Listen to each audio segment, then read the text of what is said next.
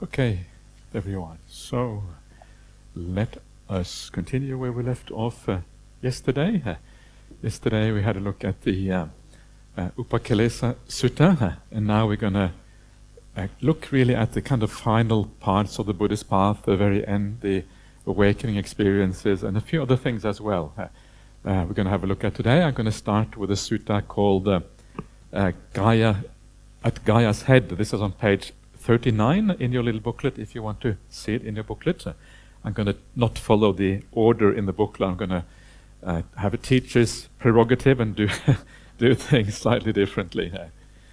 So we're going to start with this one here. And this follows nicely on from the previous sutta, because it is about the vision of light and forms, and it talks a little bit more about the idea of light and forms, which is kind of interesting. And it also talks about devas. Are you interested in devas? Okay, good. This is a little bit more about devas. That's really, I'm glad you're interested, otherwise I'll be in trouble. So, so let's see what this sutta has to say. At one time the Buddha was staying near Gaya, at Gaya Head. There the Buddha addressed the mendicants. Mendicants, before my awakening, when I was still not awake, but intent on awakening. So we're still dealing with the Buddha to be, before his awakening, all the things that he has to do. I perceived light, but did not see visions. Yeah, this is now becoming a familiar theme from the previous sutta. So here the mind is bright, he sees some sort of light, but there's no form, there's no visions. Now visions can be many different things, and sometimes the visions can be a row of houses, which is nice, yeah. But one of the things to remember about the mind is very creative. And when you start to become peaceful in meditation, the mind starts to become powerful, and a powerful mind is able to create almost any kind of vision that you want. And this is why you can see rows of houses, you can see almost anything, yeah. And sometimes those visions are going to be just creations of the mind, and when they are creations of the mind, they're not all that interesting, yeah, because it's just the creative activity. But at other times, they actually are real things. There may be glimpses into past life experiences, or, as we shall see in this sutta, it may actually be a vision of other realms. Yeah, the realms of the devas, or maybe the realms of the ghosts. In this case, we're going to have a look at the realms of the devas. So when you see a form, yeah, a form can be very simple. It can be like what we call the samadhi nimitta, the light in the mind which kind of brings you to samadhi. But it can also be other forms. So the word rupa here, form, is a very broad idea. And in fact, if you are to see a deva in your meditation, it's a very similar experience to the idea of a nimitta. You see the bright sun, and a deva can be a very similar experience to that as you start out with having these kind of visions. They're not that different. They are forms and they are lights, and you would expect that to be the case. Why would you expect that to be the case? Well, because when you have these experiences in meditation of seeing lights, this is the kind of mental state that will lead to that kind of rebirth, right? Because you're getting close to the jhanas, you're getting close to very bright states of mind, and these are similar states to the rebirth into the high devalokas. You expect a certain parallelism between what you experience in your meditation and what the reality is behind that. So he perceives light, but does not see visions. He calls it visions here. Last time it was forms, here it's visions, but it's basically the same idea. A form can either be a vision, or it can be something you feel, right, with the body. Then it occurred to me, what if I were to perceive light and see visions? Then my knowledge and vision would become even more purified. This is jnanadasana again, the idea of knowledge and vision. And of course, if you're going to be the Buddha, you want to have full knowledge and vision of anything that really matters in the world. Yeah? Especially in the world when it comes to happiness and suffering, what is achievable in terms of rebirth, what is achievable in terms of meditation attainments. This is very significant, and you need to understand that. If you don't understand that, you don't really understand happiness and suffering here. So this is part of having that purification of understanding happiness and suffering here. Jnana dasana, closely related also to the idea of view. View is ditti, dasana. Both ditti and dasana are the same, basically the same word. Means seeing. So you want to see things more clearly, more deeply, have more right view, if you like. My knowledge and vision will become even more purified. So he's here on the quest to seek the full knowledge and vision. So after some time, living alone, withdrawn, heedful, keen, and diligent, I perceived light and saw visions. So he just inclines his mind towards seeing visions, and because he inclines his mind towards that, then eventually he will see those things, because he is basically just inclining his mind. There's a kind of almost like a desire there to see those things, and the inclination comes with it. So here he's kind of going step by step, getting deeper and deeper understanding of what is happening here. But then he says, but I didn't associate with those deities, converse or engage in discussion. So here, those deities here obviously are related to the rupa, the form or the visions that we saw before. So here the visions correspond to deities. Before, it corresponded just to a light in the mind when we're doing the Upakalesa Sutta, here to deities. So that it's almost, it can be one or the other depending on the situation. Of course, you will recognize the difference in your meditation practice, but they are similar in quality. Oops. Okay, go away. So, the Buddha takes it one step further. He wants to really understand what is going on with these deities. Then it occurred to me, what if I were to perceive light and see visions, and associate with those deities, converse and engage in discussion with them? Then my knowledge and vision would become even more purified. So after some time, I perceived light and saw visions, and I associated with those deities, conversed and engaged in discussion with them. So again, he's just inclining his mind in that way, and then as he does that, he starts to kind of engage with these deities. So here now it's kind of, he's associating with it, he's hanging out with the deities. Having discussions with them. How are you? What's going on up here in this Devaloka? And is it nice to be a deva, or is it suffering to be a deva? These are the kind of discussions that he would be interested in, right? Because this is what he's looking for. He's looking for understanding the world, happiness, suffering, and all of these kind of things. So this is kind of cool, right? This is really, I don't know, there's something really interesting about this. So is the Buddha to be happy with this? Of course not. But I didn't know which order of gods those deities came from. In other words, what group of gods, right? Just like human beings is one group, gods, and many different kinds of gods. Then it occurred to me, what if I were to perceive light and see visions, and associate with those deities, converse and engage in discussion with them, and find out which order of gods those deities come from? Then my knowledge and vision would become even more purified. After some time, I perceived light and saw visions, and I associated with those deities, and I found out which order of gods those deities came from. So you can see here the Buddha is starting to make a map of what is possible in the world, a map of the various kinds of deities, understanding the various kind of realms. That's why he wants to know the order of deities.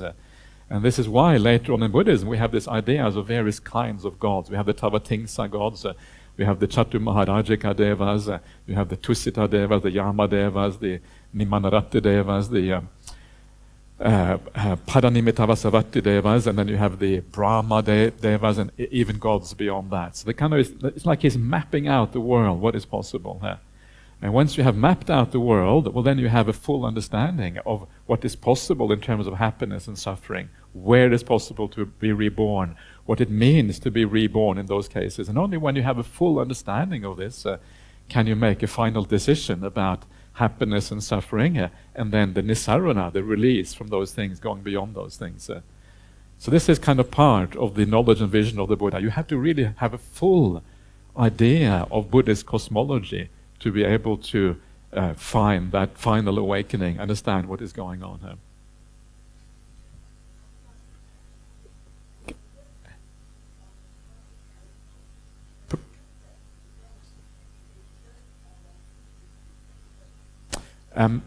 He would be in meditation at this point because you need a very peaceful mind.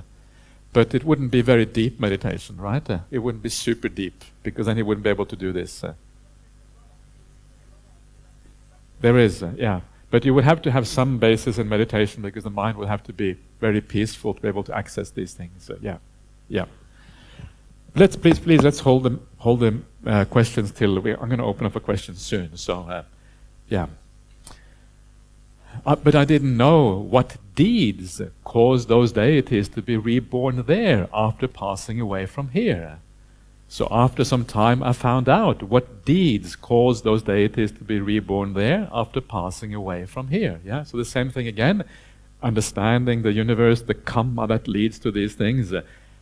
All of this has to do with understanding the evolution of the mind, how the mind develops from one realm to another one, etc. But I didn't know what the deeds caused those deities to have such food and such experience of pleasure and pain. The connection between action and pleasure and pain. That's an important point about karma. Karma is the connection between your intentions, your willed intentions, and your experience in terms of pleasure and pain in the future. This is the idea of karma.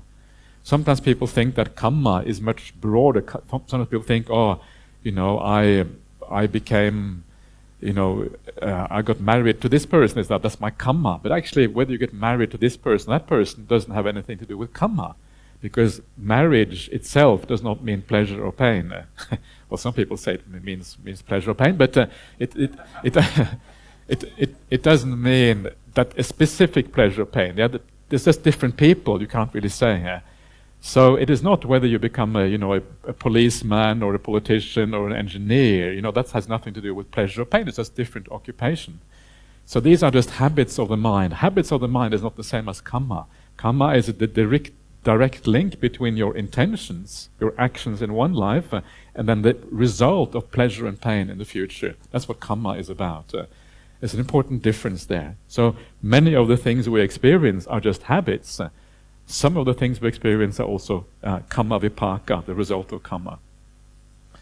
So after some time, I found out what deeds caused those deities to have such food and such an experience of pleasure and pain. But I didn't know that those deities have a lifespan of such a length.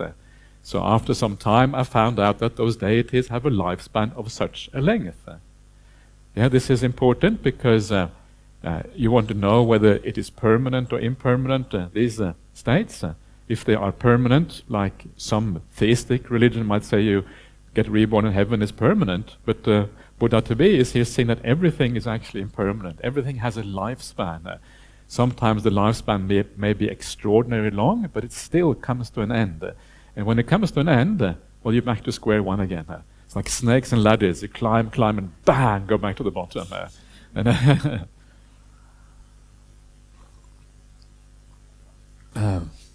Maybe that's where they got this idea for that game, Snakes and Ladders. The samsara kind of going ding, ding, ding. What was that? Nearly there, exactly. But but there's always this gap at the end that you always fall down the same place. But I didn't know whether or not I had previously lived together with those deities. Then it occurred to me, what if I were to perceive light and see visions and associate with those deities, converse and engage in discussion with them, find out which order of gods those deities came from, and what deeds caused those deities to be reborn there after passing away from here. Here means as a human being, right? And what deeds caused those deities to have such food and such experience of pleasure and pain, and that those deities have a lifespan of such length. and whether or not I have previously lived together with those deities. And that's another interesting point. Have I previously been there? In other words, this has to do with the ups and downs of samsara. Maybe you have a nice rebirth, but then suddenly it's over. You're back here again afterwards. That's another kind of part of this whole idea of understanding the cyclical nature of existence. Then my knowledge and vision will become even more purified. So after some time, you know all of these things, and I found out whether or not I have previously lived together with those deities.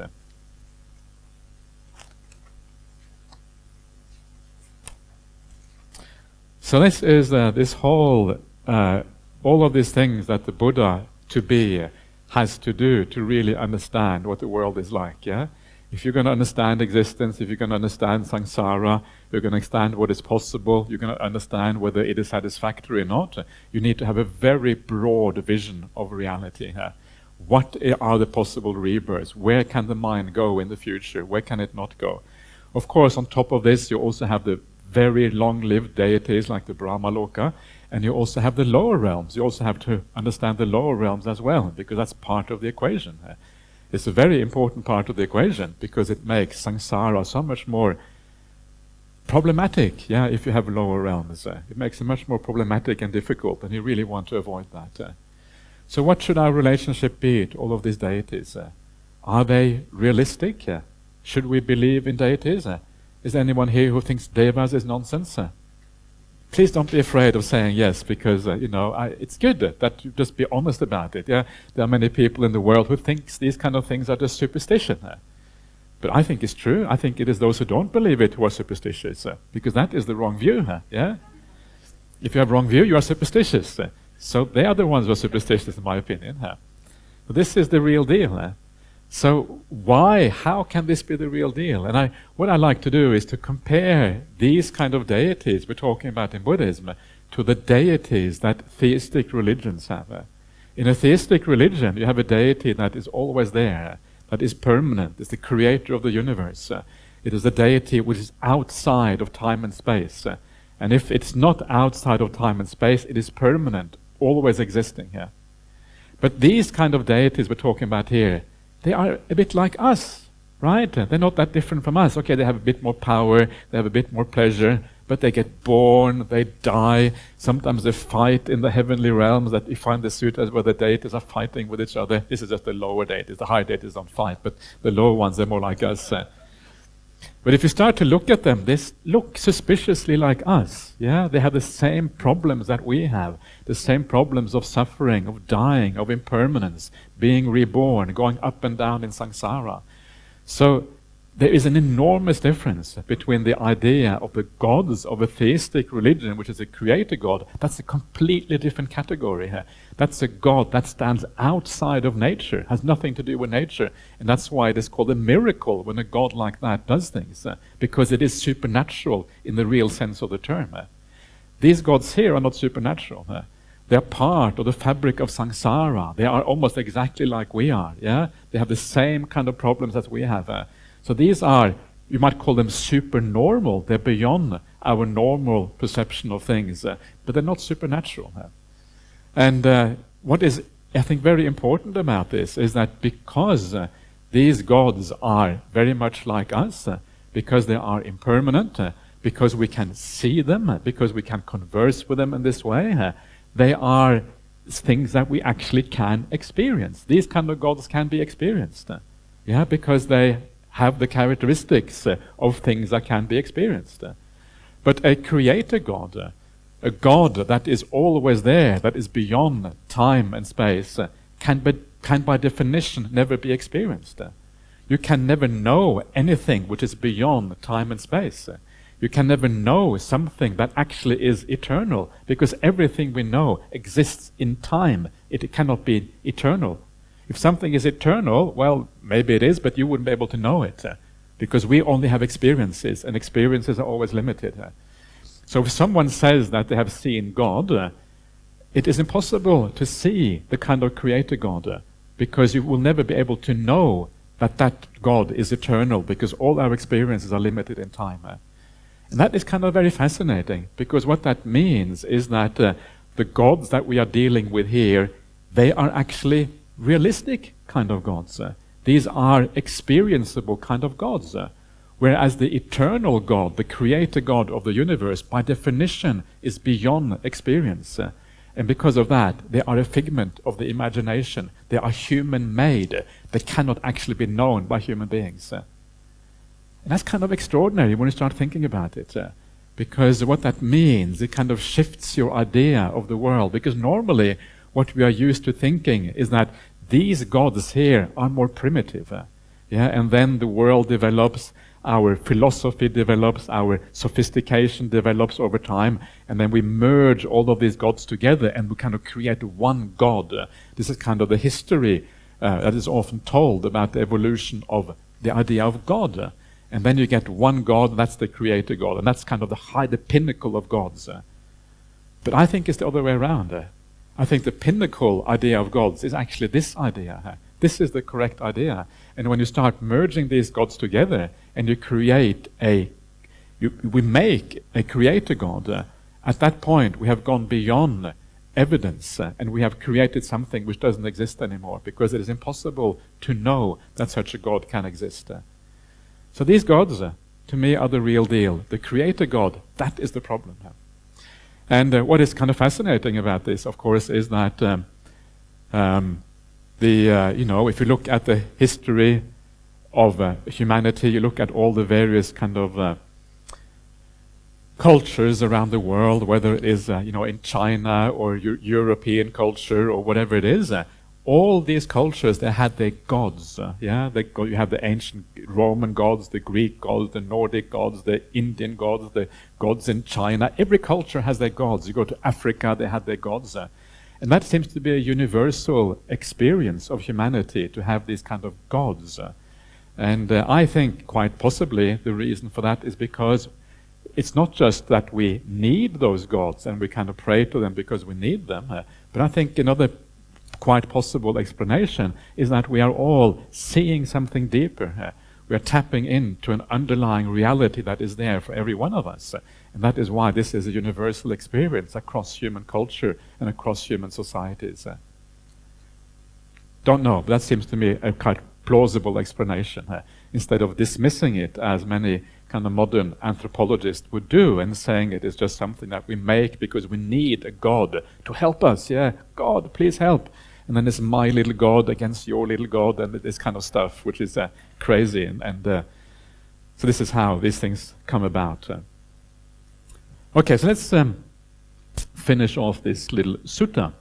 As long as my knowledge and vision about the deities was not fully purified from these 8 perspectives, I didn't announce my supreme perfect awakening in this world, with its gods, Maras, Brahmas, this population with its ascetics and Brahmins, its gods and humans.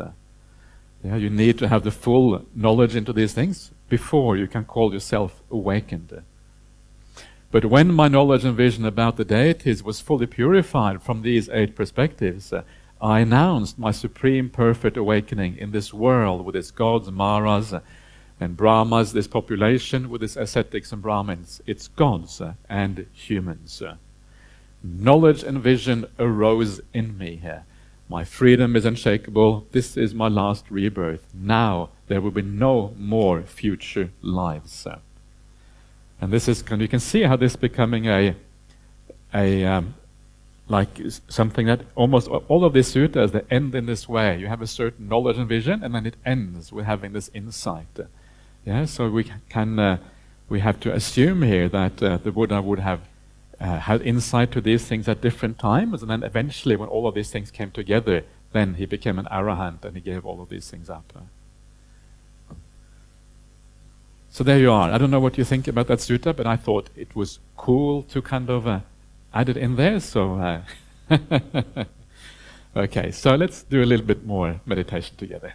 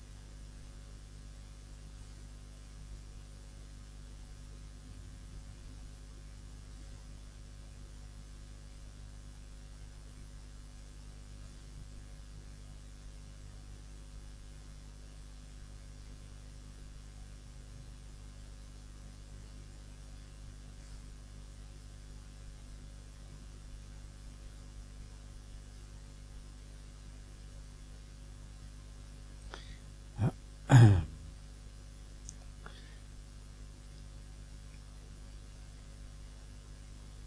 so any comments or questions about this?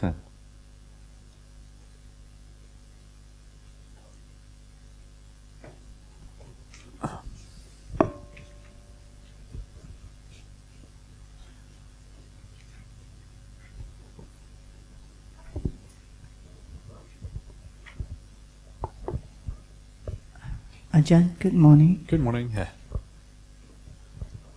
The one that mentioned 8 perspectives. What is the 8? What is?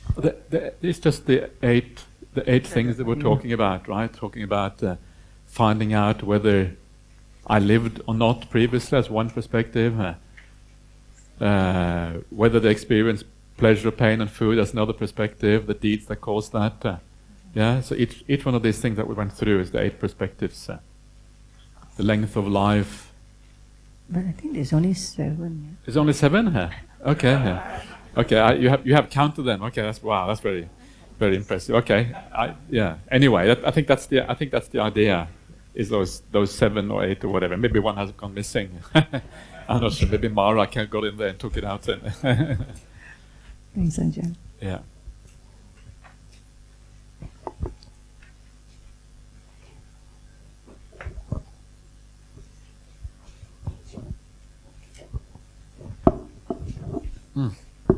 It's, I think, it's coming. I think so. Good morning, Ajahn. Good morning. Yeah.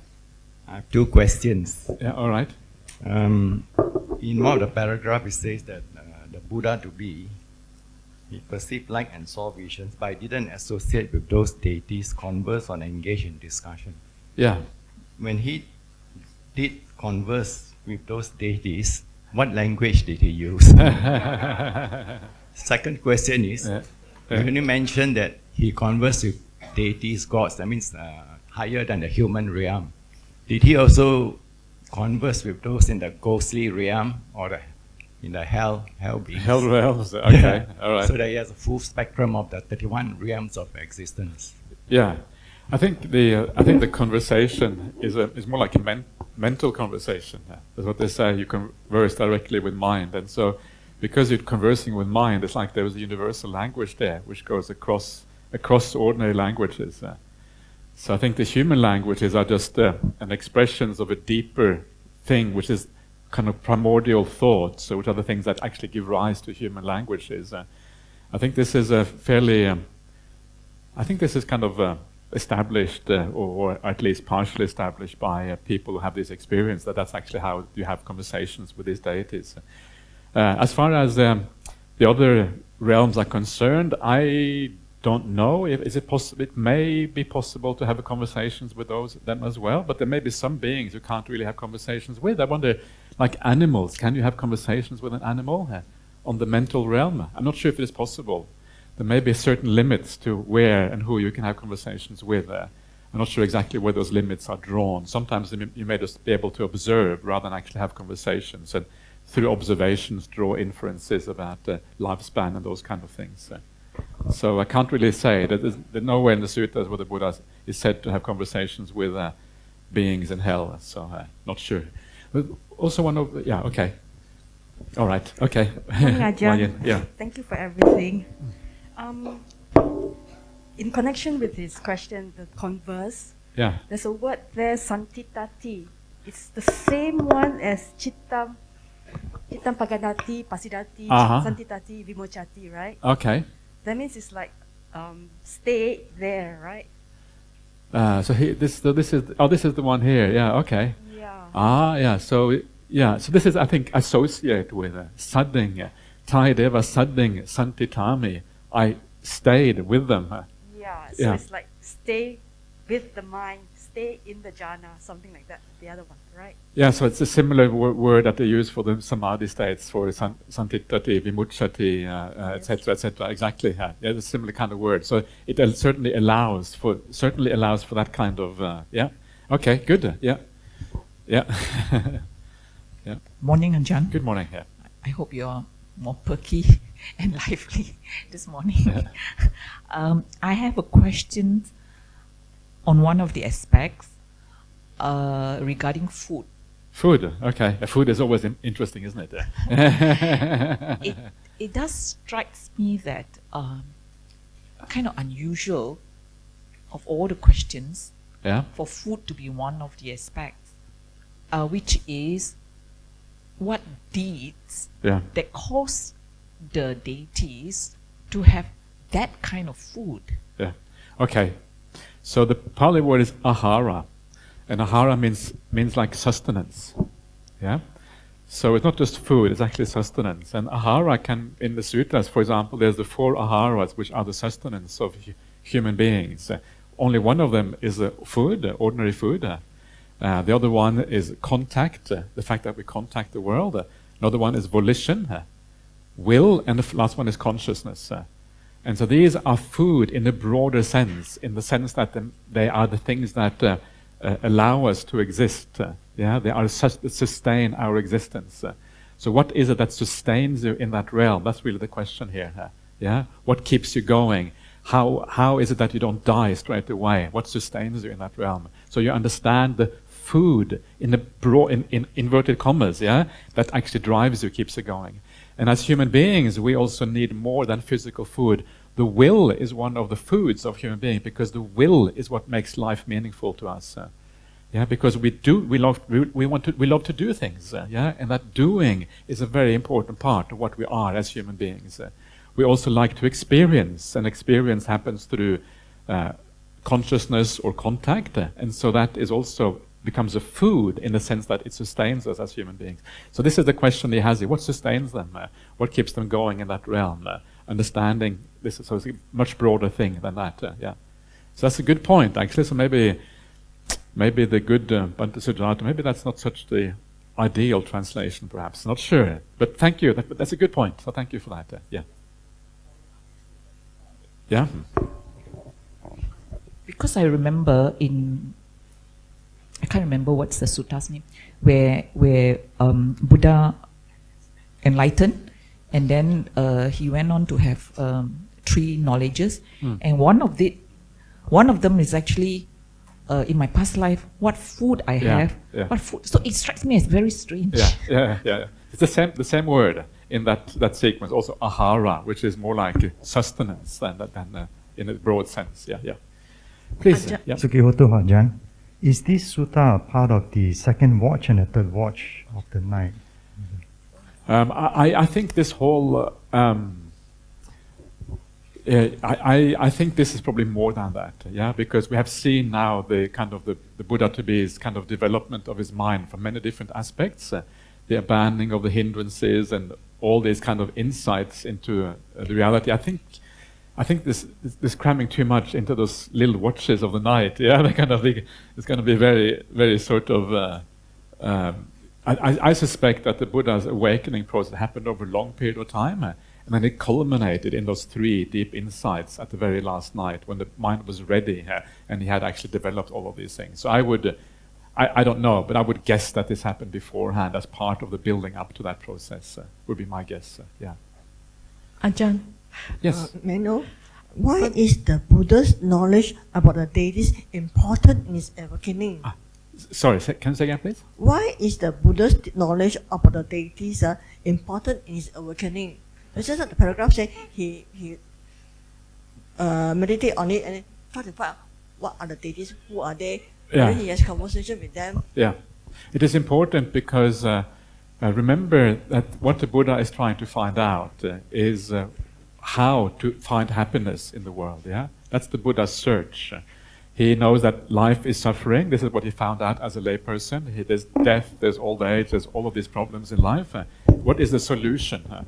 Now, to be able to find the solution, you have to understand what is possible in the world. What are the possible rebirths? How do you get reborn there? Is it possible to stay as a deva forever, for example? Remember, the existing religion at the time in India was Brahmanism. And according to Brahmanism, when you die, the self goes to Brahma, and Brahma and the self become one, and it goes on like that forever. So then the Buddha wants to find out, is there such a thing? Is it possible to have an eternal state afterwards, where you are with God, where you're with Brahma, like Christianity says as well, right? You go and hang out with God, and it sounds nice if it happens forever, but what if you die? and you come back again, you get reborn as an animal. Then it's a problem, right? So this is what the Buddha is figuring out here. He's trying to understand what is possible in the universe. And by having a full understanding of happiness and suffering, then only does again the insight, what needs to be required. And he can give everything up, and he can go beyond that. And this is what the Four Noble Truths are about. They're giving up craving for any kind of rebirth, because all the rebirth is problematic, and making an end of everything. Am I making sense? Yeah? Okay, good. I'm glad to hear that. Okay. Ajahn, Yes. can I ask, please? Please. Yeah. Back to the question which I asked just now when I interrupted you. Sorry Yeah, about that. No worries at all. Yeah, please. How did Yeah. he get into that state of, you mentioned it's meditation, because my shallow understanding is when we meditate, we don't do anything. Yeah. But he's doing a lot of things here. He's even engaging in mental conversations. So I cannot... So, is he in the jhana? Is he No. beginning of the meditation, or beyond jhana this happens? I'm confused. I don't think he is in meditation really when this happens, but he has just prepared his mind through meditation. So the mind is powerful and stilled and able to focus easily. Yeah. So it's very often these things will happen in meditation. You might see some of these things happening before jhana. Yeah, when the mind becoming very peaceful. And suddenly start to see things happening. Like you have this vision of forms we were talking about here the other day. These visions happen when the mind becomes powerful and peaceful. That's where you can access these deities. And then because of that stillness of the mind, you can then use it to have conversations and all of these kind of things. But it's not in jhana, it's just that you have made the mind ready, so the mind has the ability to focus properly and to stay with things. It's like when you come out of a meditation, if you want to read something after a good meditation, you can focus easily on what you're reading. Similar kind of thing, because you, but you're not really in meditation anymore, but you're using the power of meditation to help you.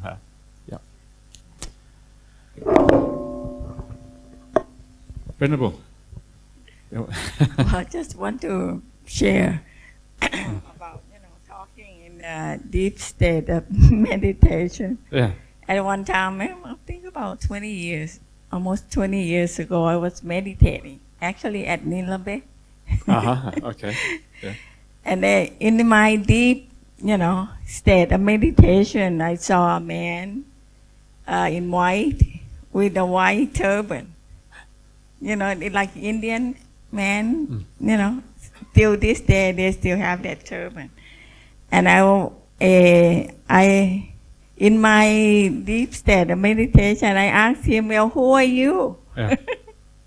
So what I'm saying is that, in the deep state of meditation, you can also communicate. Right, yeah, exactly. Think. And I don't know it was the deva or what. I don't I don't know. And it's like What a it question. And it's like a question. It doesn't really have any. It doesn't mean in Thai or English. It's just a question which is general, right? It kind of goes with any language. I think I was speaking in English. You speak in English, were you? Yeah, I asked him, well, who are you? Yeah. Okay. In my English. Okay. But he didn't reply. He didn't reply. He didn't understand English. After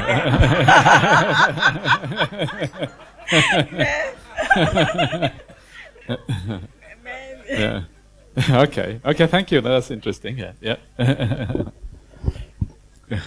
We can take a few more questions because it's an interesting topic. So yeah.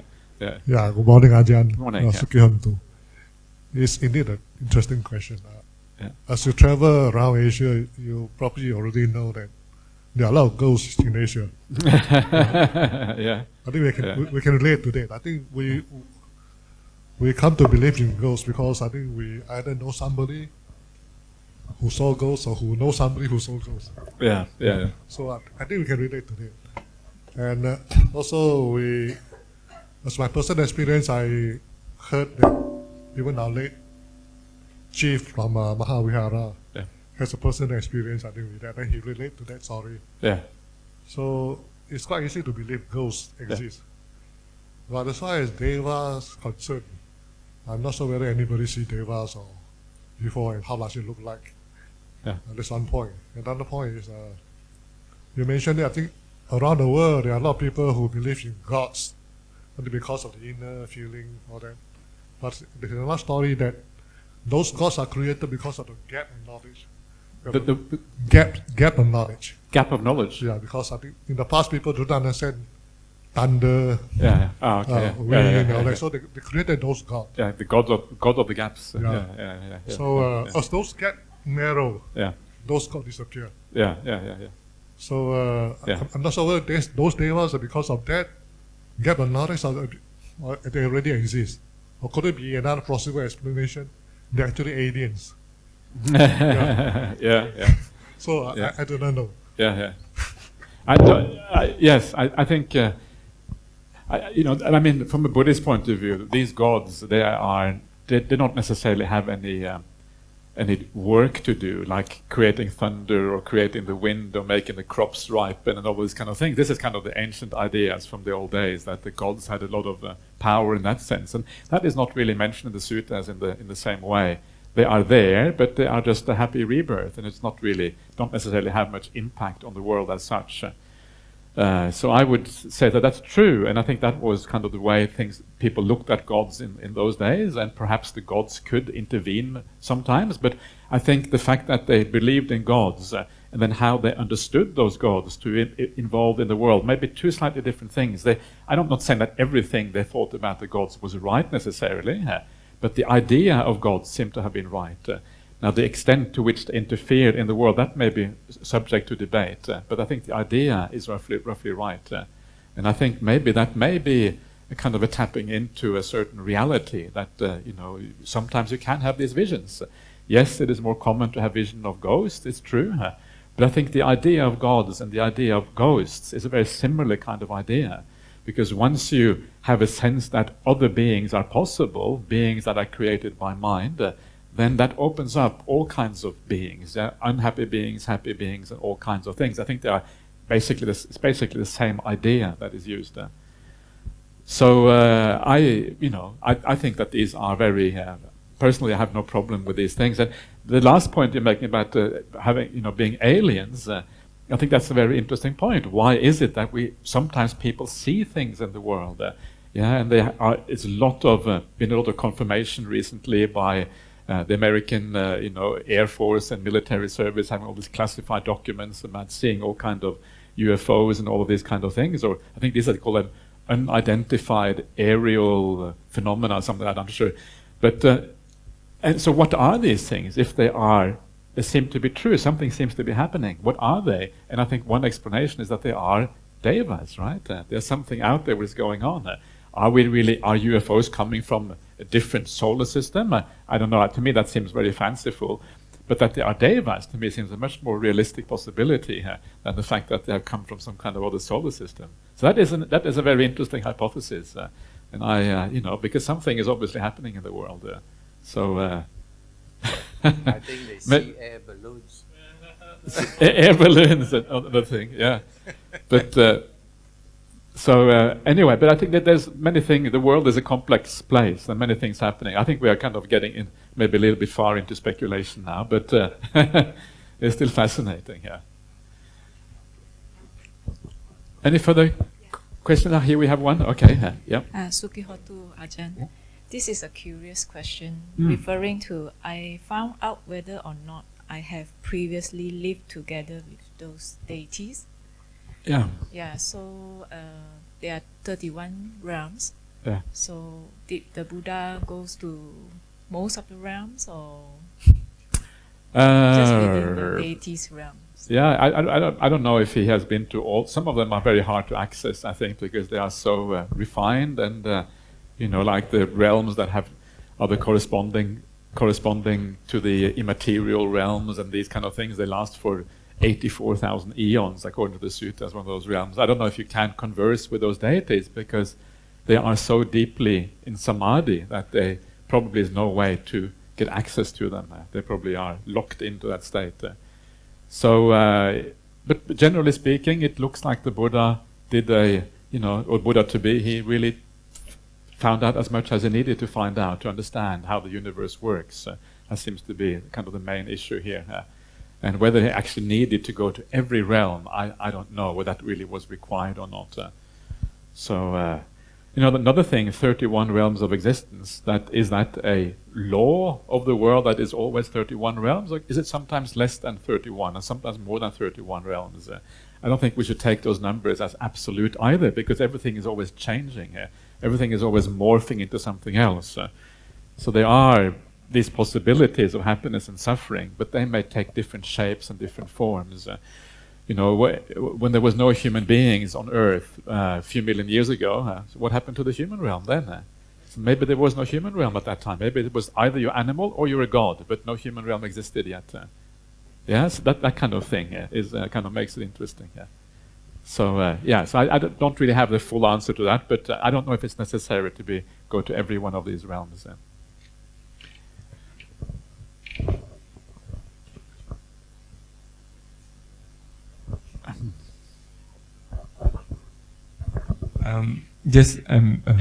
Ajahn, I'm a bit confused because sometimes when we talk about time, especially near-death experiences, time doesn't exist. It's all in the present moment. But when we talk about the devas here, seems to be like there's a time dimension to that. So I'm a bit confused. Time is really just a measure of change, right?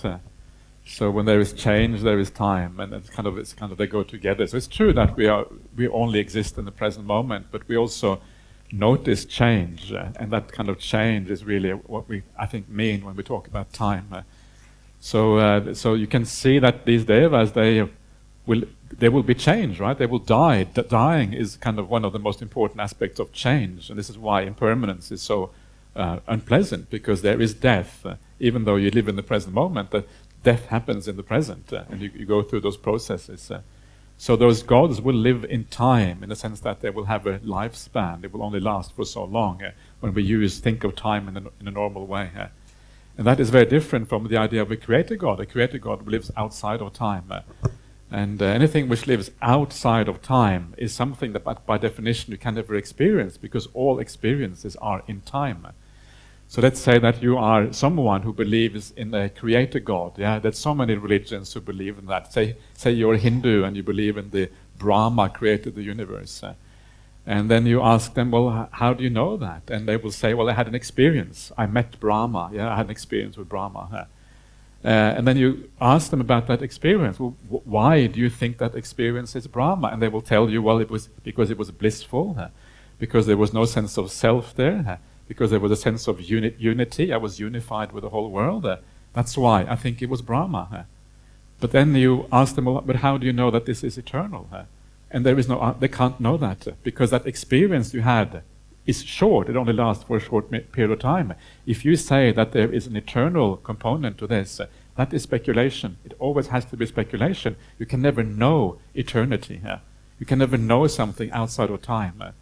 So whenever anyone who claims to have an idea of a creator god, it is always going to be in part speculation, because it's not an experience that you can have. That's what I mean, that this is created by mind. Everything outside of time must be a creation by mind, a creation by human beings. And so to me it is the other way around, because normally if you discuss with someone who believes in a creator god, or a modern human being, they will argue that our gods are mental creations. These gods in the suttas are created by us, whereas the real God is the creator God. But I argue it's actually the opposite, the other way around, because it is the creator God that can never be experienced. It's the creator God which is beyond the possibility of human experience, whereas these gods here, they are just like us. And because they are just like us, just like I can experience you, and everyone here, these gods are also, at least in principle, experienceable through meditation and these kind of things.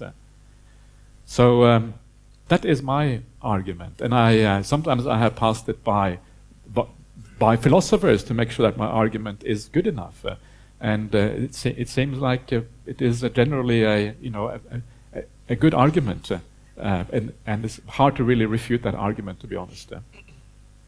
Ajahn, it's fascinating how the Buddha just speaks about this deities in such ordinary terms. Our common understanding is the gods are divine. That's our Western influence, and also Chinese don't have that. Chinese see the gods as people we can bribe and get favors, and that's that's right.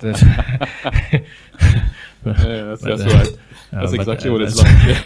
But we always have this bringing up that we see them as divine beings. The word divine seems to indicate that they are higher order, that they're more powerful, and that's also what we have been told in the movies.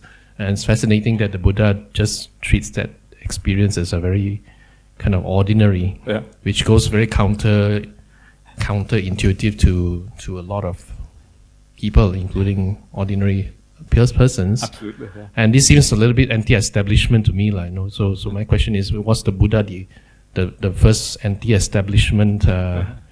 To say, hang on, the gods are not so special after all. The Buddha was a black sheep, He really was. He went against everything. Yeah, he went against the contemporary society. He kind of abandoned the caste system in the Sangha. He reassigned the gods to a very low place in the universe. Yeah. The Buddha is on top. Yeah, the Buddha is the one with wisdom. The Buddha is the one with. There's a nice sutta. The Sakapanya Sutta, the questions of Sakka in the Digha Nikaya 21. And Sakka comes down to the Buddha. First of all, Sakka, which is very kind of cute. Sakka is shy when he wants to visit the Buddha. So because Sakka is shy, he says to Panchasika the Gandharva, okay, you go down, you get the attention of the Buddha. And once you have the attention, then I will come down, because I'm feeling a bit shy in the presence of the Buddha. This is the Lord of the gods, right? Like you say, divine, is really high up. But he's shy when it comes to the Buddha. So he sends Panchasika down, and Panchasika, which is also very curious, he goes down, and the way that he gets the attention of the Buddha is by singing a love song. It's really extraordinary. And he says things like, just like I love this young girl, this maiden, just in the same way as I love this young maiden, in the same way the Arahants love the Dhamma. It's very curious. And it is so curious that you wonder what maybe it actually did happen, because people are strange. Yeah, I mean, a god, the Gandharva, doesn't understand anything about the Dhamma, doesn't understand what's going on, and it's not something that someone would invent, because it just seems so blasphemic almost, right? I mean, with the Buddha to do something like that. So I wonder whether something similar may actually have happened, because it's so outrageous in many ways. And anyway, so then he gets the attention of the Buddha, and then once he's got the attention, and he says to Sakka, Sakka, the Buddha is ready, please come down. Yeah, the Buddha is ready to see you, or whatever. So he comes down, and then Sakka asks the Buddha, can I ask you some questions? And then the Buddha says to him, well, can I ask you first whether you have asked these questions of anyone else before? And then Sakka, I went to the Nigantanataputta, and I went to the Makkali Gosala, and I went to many of these famous teachers in the day. And when I went to them and I asked these questions, and what was the first question that he asks again? I can't remember what exactly the first question was, but when I did that, instead of kind of me becoming their disciples because they could teach me the Dhamma, because I am so he's a God, right? Very glorious. They fell to their knees and bowed down to me and became my disciples instead. So here is Sakka wanting to find out the answers, but all of these people, instead of actually giving him the answer, they became his disciples and started bowing down to him.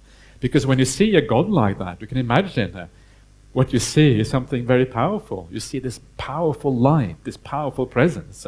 And most people would think that they have discovered God, right? This must be God. And they would actually bow down, and they would kind of be overwhelmed by the power of the situation. You can very easily imagine that. But the Buddha, because he knows what is going on, he is not blinded by that kind of display of power and light. So the Buddha is one of the few people who actually says, okay, you may be a god, doesn't mean you have much insight. You have your place in the hierarchy, but sorry, I'm wiser than you are, because I have seen the full scope of things. And so this is kind of what is going on here. So even though something is divine, I think what we are often blinded by, we are blinded by power, we're blinded by light, we're blinded by the display of something very grand. It's a bit like in the human realm. If you see someone who is very powerful in the human realm, very wealthy, who has everything, we are blinded by that as well. Yeah? We stop to think of them as ordinary human beings, even though they're completely ordinary here. If you know wealthy people, and as a monk I happen to know a few wealthy people, they're completely ordinary here, just like you and me here. But somehow we are blinded by this display of wealth and power, and we think they are special. They are not special. And so this is exactly the same thing with the kind of godly realm. And this is why I think often we go wrong with these kind of things, and we get the wrong end of the stick, and we forget that the Buddha is actually the one with the insight. I'm not sure if that answers your question, but anyway, just, yeah. Please, yeah. Thank you. Ajahn, morning. Just one question. In the Deva realm, are they also followers of Buddha? Yes, they are. Yeah, so they are disciples of the Buddha because the Buddha is said to be teachers of gods and humans.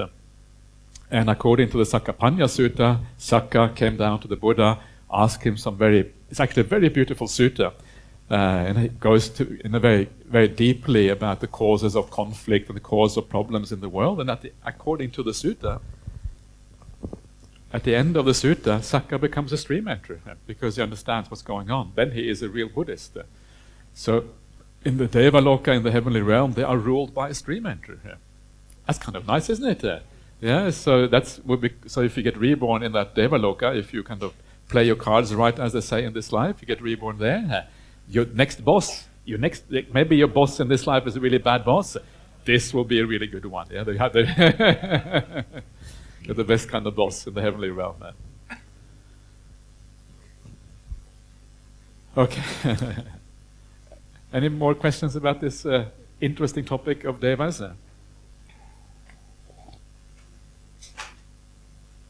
Everyone okay here? Bobby, yeah. Yeah, Ajahn. As we go higher up the Deva realms to Brahma, the lifespan gets longer and longer. Yeah, yeah. So does the converse goes true when we go lower realms? The lifespans get shorter and shorter? I don't know. It doesn't. I don't think it does actually. I think the shortest is actually in the maybe the animal realm is the shortest one, and the lifespan can be very short, like 1 day or a few hours. You know, if you come to insects and that kind of thing. But I think a lot of the lower realms, like the Petaloka, the ghost realm, and also the hell realm, depends on the karma, how long they last, and you can stay in those realms for a long time if you actually, if you made some bad karma. And I think the reason why the human realm, maybe the human realm is the shortest one, and the reason that is the case, because the human realm is supposed to be the outcome of good karma. Yeah, and then the karma becomes better and better as you go up. That's why the lifespan always goes longer, because of better and better karma. But once you go below the human realm, it's the outcome of bad karma. So that changes the equation here. And that's why the human realm is usually the shortest one, because it's the lowest kind of good karma. Below that, it's bad karma. So maybe below that, it becomes longer and longer as the bad karma becomes worse. Yeah, and in the hell realm, boy, you stay there for. It's scary, isn't it? Staying there for a long time. Don't want to do that. Make sure you live well in this this life. It's interesting that in the lower realms, the lowest realm is obviously the hell realm, but the second lowest is the animal realm, and then comes the ghost realm, and then comes the human realm. Yeah, we often think that the ghosts are below the animals, but actually the animals are below the ghosts, according to the suttas. So ghosts is unpleasant, but maybe not super duper unpleasant. Yeah, it's kind of you just don't have enough food. You're a bit hungry all the time. That sounds bad enough already, but yeah. So Ajahn, I thought the hell realm is the shortest because they experience death and rebirth many times a day. Isn't that the case? I think the normal way that this is explained in the suttas is even though you kind of have your limbs chopped off, and even though you get stakes kind of put through the middle of your heart and these kind of things, you don't actually die because your karma hasn't been used up. So you are experiencing things that would normally make you die in the human realm, but in the hell realm you don't die because the karma hasn't been used up yet. So I think that's kind of what's going on there. The incredible suffering, but the body kind of somehow carries on because the karma hasn't been exhausted. That's my understanding how it is described in the suttas. You don't die. I think it specifically says you don't die until that karma has been used up or something like that. Thank you, Ajahn. Yeah.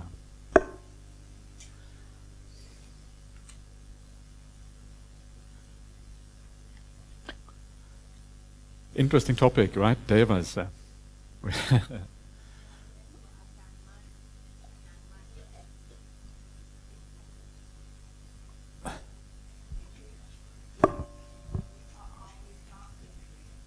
Yeah, I'm talking to the devas, right? Exactly. Yeah, so there's a lot of that. Yeah, yeah. So she was just saying that Ajahn Man was always talking to the devas in his book, in his biography, or whatever. Yeah, so that's true. All right. So we are getting quite close to 11. If there are any more comments or questions, we can carry on a few more minutes. Then we're going to have a group picture according to the boss at the back there, according to Bobby. So, but I'm happy to take another question or two if you wish. Is there anyone else like to say anything? Okay, we have one over here. Yeah. Namaste, Ajahn. Thank you for the fun and interesting suttas. Regarding what you spoke about karma earlier, yeah.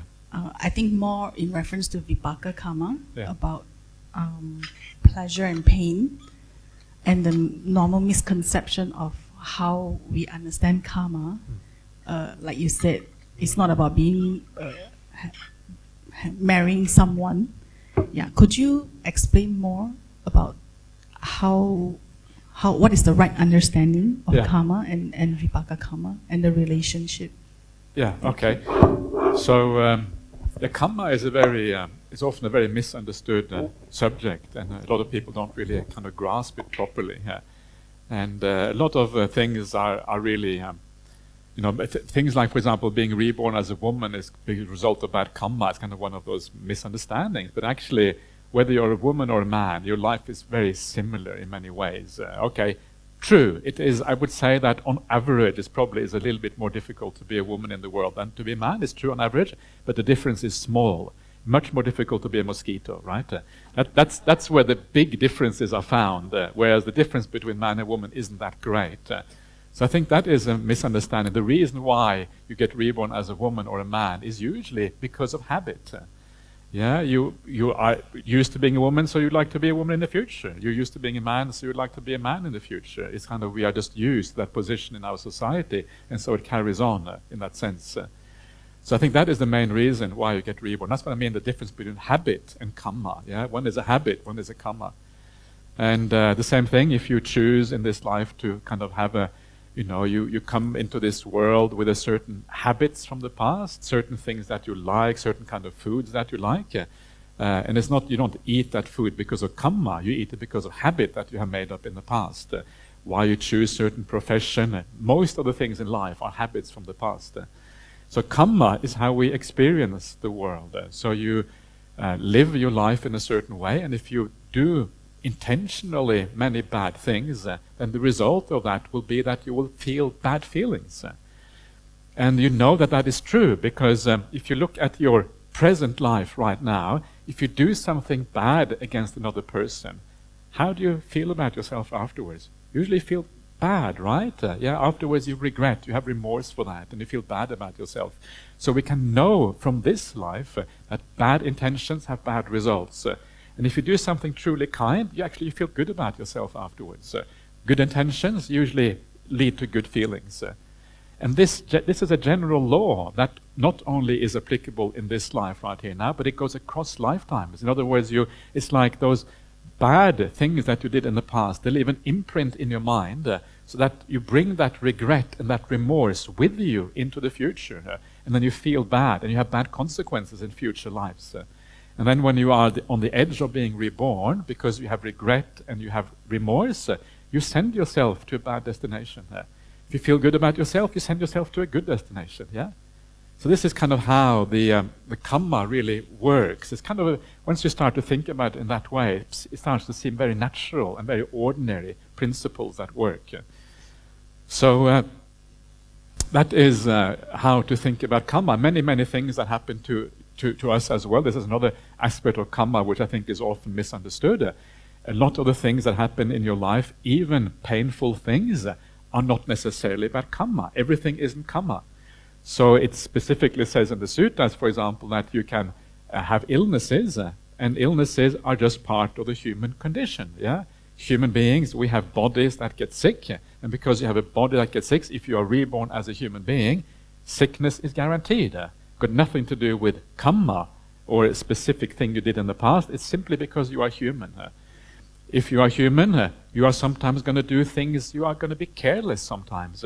When you are careless, accidents can happen. It's not because of karma, it's because you're careless, right? And the sutras even talk about assault. You get assaulted because you go, is that a dangerous place? No, not dangerous. Okay. So what is a dangerous place? Really dangerous city in the world? Maybe KL? New York? I was just in New York recently. New York was okay, actually. New York was not a big problem. I was really surprised. Colorado. Johannesburg, okay, that's true. South Africa is quite scary. That's true, actually. So if you go into the wrong place in Johannesburg in the middle of the night with lots of money all over place, right? Everyone can see you're really wealthy. Then you're being careless. You're asking for trouble, and you're going to get assaulted, right? So all of these things, and this is just because you are human. You can expect certain things. You can expect to break a leg. You can expect to get a divorce. You can expect to lose your job. You can also expect a nice meal at a nice restaurant, like the BGF restaurant down the bottom. Yeah, really nice restaurant here. So all of these things are part of the common human experience, and they should not be understood as a result of particular actions in the past. So lots of misunderstandings about karma. So when you see another person in a bad situation, for example, maybe they are handicapped or something like that, never think it is your fault. You did bad actions in the past. That's the wrong way of thinking about karma. If someone has been reborn in a bad way, always have compassion, because it can happen to every one of us.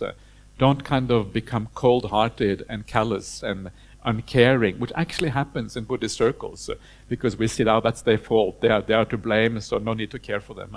That's completely the wrong way of thinking about things. Yeah. Okay, one more question over here. Bobby, whenever you think it's time to do the photo, just let us know, so we make sure you have enough time. Yeah. Good morning, Ajahn. Good morning. Yeah. I've heard this from a monk before. Good monk or bad monk? I don't know. Sorry. He said that women cannot become a Buddha. Is that true? Okay, this is another one of those controversial questions, yeah? I have to be careful what I say. Is that what you mean? Okay. So the answer to that question is that if you look at the suttas, if you look at the word of the Buddha, there's a sutta called the Bahudataka Sutta. There are many kind of elements. And in that sutta, it actually says in the Pali that it's impossible for a woman to become a Buddha. That's what it says in that sutta. So did the Buddha actually say that, or is this kind of dodgy, or how do we not know? Now there was an interesting study done by Venerable Analayo, and he compares that sutta to other suttas translated into Chinese and other languages, and he came to the conclusion that this was a later addition to that sutta, not original. And I think that's quite likely to be correct. And it's important to remember that, again, Indian society 2,500 years ago was a very male-dominated society. And in that society, it probably seemed inconceivable that a woman should become a Buddha, because they didn't have the power or that sort of thing to really look like they could become a Buddha. So sometimes the prevailing culture at the time influences the text in certain ways, and this may have been some of that influence, because there's always no text is completely stable. There's always going to be things that get added to these things over time. commentary may make its way into the original text, these sort of things. There's various kind of ways in this happens. So I would say that to me there is no solid evidence that that is true. Can a woman become a Buddha? I say, why not? Yeah. What was that? Safe. No, but I think that the argument is based on a certain reality. It's not just kind of I'm not just kind of chickening out because of all the women in the audience. I think it's based on a certain truth. I try to be honest. I don't try not to be kind of dishonest, you know. Yeah.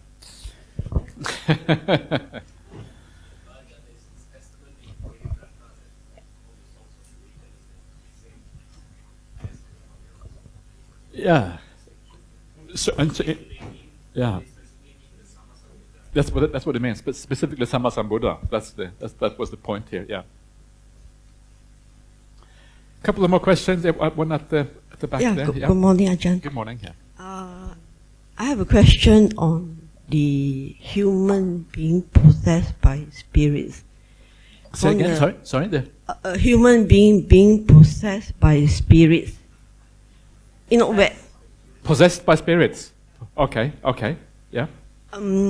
How does it happen, or in the Buddhist perspective, can we prevent that actually? Can you prevent it?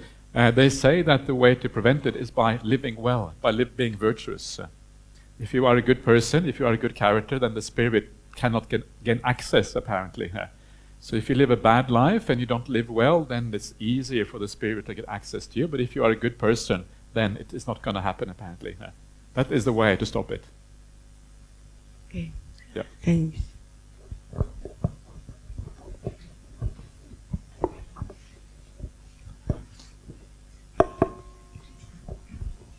Ajahn, one last question. Since we're on topic of male and female just now, yeah. So in the higher realm, in the Deva realm, yeah. do they also have both gender? Do they have both gender in the Deva realms? They do up to a point. So there is once you go to the Deva lokas that are equivalent of deep samadhi, gender disappears.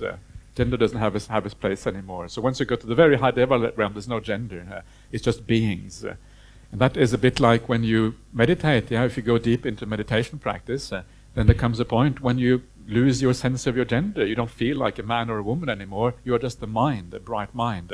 That bright mind doesn't have a gender. And then you're just beings, just pure loving kindness. And it's that for everyone. So that's kind of the beauty of this. Is that, and this is, I think, in one way you can argue that the Buddha doesn't really have a gender.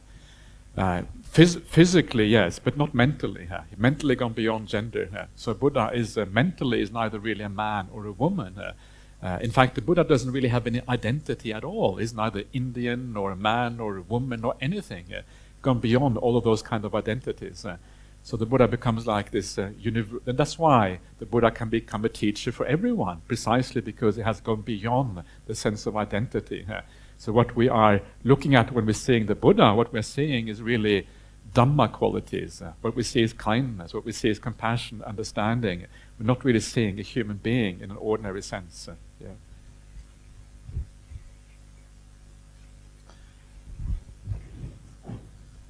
All right, so Bobby, you are il bosso, so you have to decide. Is now the time to have a group picture, or we can do it? We can do it now. Now might be a good time. Everyone is still here. Yeah.